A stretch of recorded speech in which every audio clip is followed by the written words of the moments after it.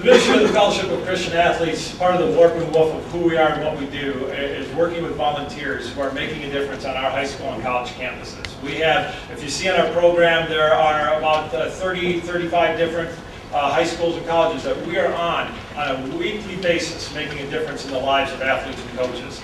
And we want you to hear a little bit of a story of some of those athletes and coaches. And so we have featured these athletes and coaches in the past from right around this area. We thought we would go way up north and ask some people to drive 3 hours from Ashland to come down here and to share with you, so that you know that there's activity going on way up there as well as in our backyard. So I want to invite the Ashland crew, if they would come up. We have Brian Trettin, who is a wonderful coach there, and then we have got a couple of different names there. I think you've seen, but is it Maggie and Emily and Drew? I'm sorry, I don't have my right program here, so I got to guess. But Brian, I've known Brian for a few years now, and he is one of our go-to guys in the ministry, and a coach who is making an eternal difference in the lives of athletes and coaches. So he was willing to get in the car right after school, and they jumped in and got here just in time to share with you, and then had that long drive back. Bless you for doing that. I'm sure God will, and we're looking forward to hearing what you have to say about what he's doing in your lives. You always know you get nervous for a speech, and I looked over at Drew and he was, "Coach, I'm so nervous." I said, "Drew, it's just like running down the football field and hitting that guy at first play. It all goes away." Emily looks at me, "Coach, I play soccer." I'd like to thank Mark Hall. Like I said, I've known Mark for about 4 years. I taught in Whitehall a year, got to know him there. We started a huddle there.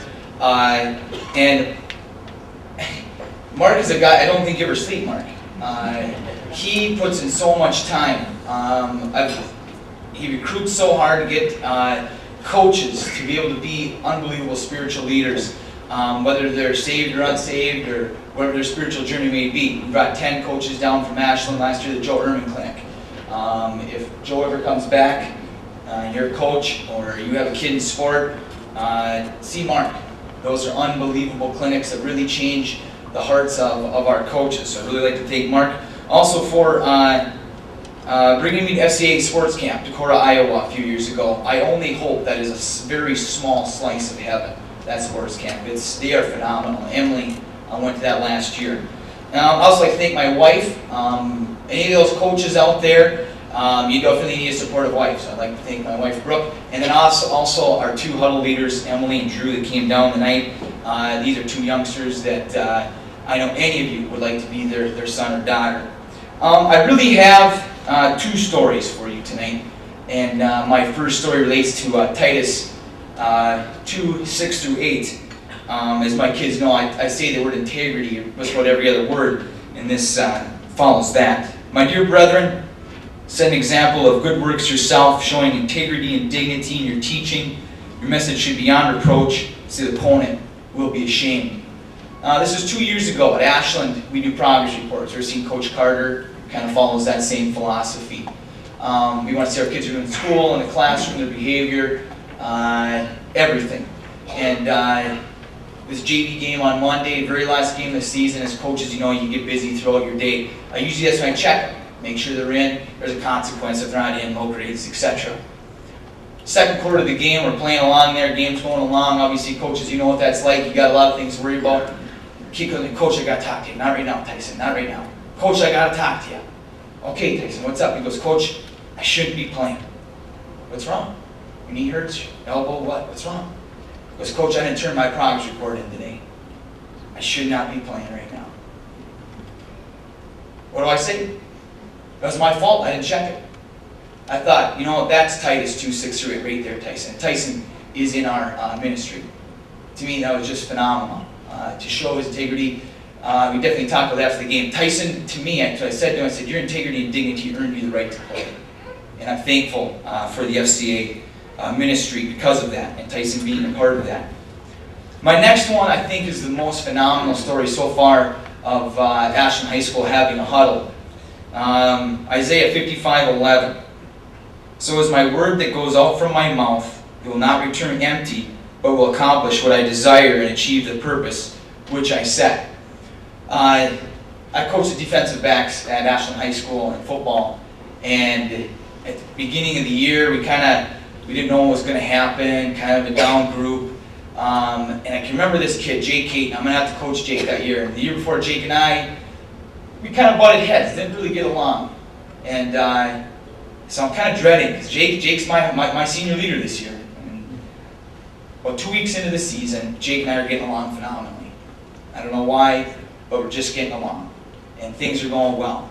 I say, Jake, we got Fields of Faith next week. You want to go? What's that, Coach? Jake's never even gone to church in his life. So Jake gets in the car, so I'll buy you pizza. I think that's really why he went. Drew and a couple other young men went down to Fields of Faith in Hayward. That's the first time Jake's ever seen men pray together. That's the first time he's ever really heard the word, seen that kind of music. Jake came to a couple of huddles, a couple of little events we did. And I said, Jake, a couple minutes later, how come you not show up to FCA? He goes, Coach, that's weird.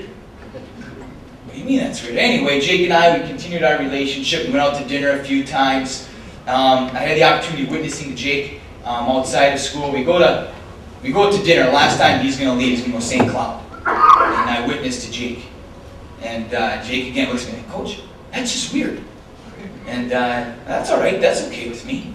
And 2 weeks later, Jake calls me up on the phone, and this is what he says.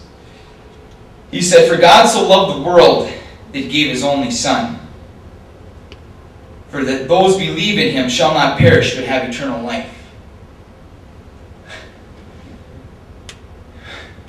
Jake was a lost soul, saved because of the FCA ministry. He goes down there, and his RA, the person that runs his dorm, witnesses to him, and Jake is lonely, and he is down, and he's depressed, he's away from home, and Jake gives his life to Christ.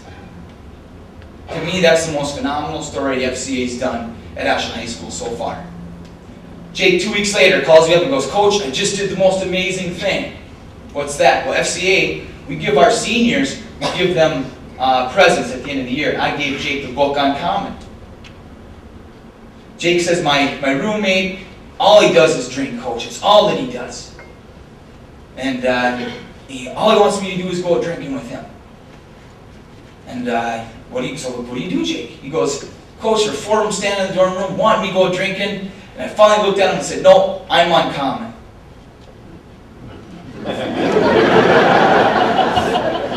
Good for you, Jake. And they haven't said a word to him since.